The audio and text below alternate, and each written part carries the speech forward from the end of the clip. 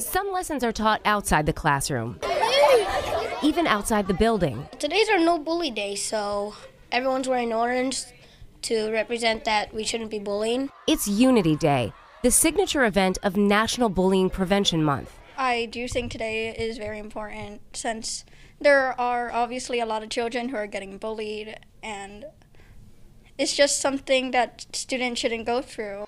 At Monarch Global Academy in Laurel, it's about more than just wearing orange. It's not a one-day event.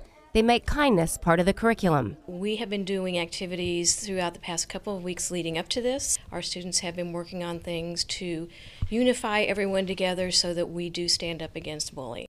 Bullying prevention is part of the conversation, whether students discuss it, write about it, or even rap. Hey, come with me, I got your back. You got a friend in me, I'm inspired. I'm inspired. Monarch Global Academy has done this in the past. They have always celebrated Unity Day, but usually it's in individual classrooms. This is the first time the whole school has done it together. I think it's going to open people's eyes and kind of show people that we do care about the issue and we care about stopping it. All 825 students and 100 staff members took it outside. They gathered together to create one thing, a butterfly.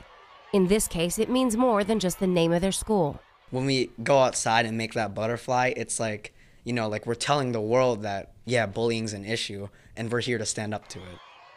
In Laurel, Megan Pringle, WBAL-TV 11 News. Wow.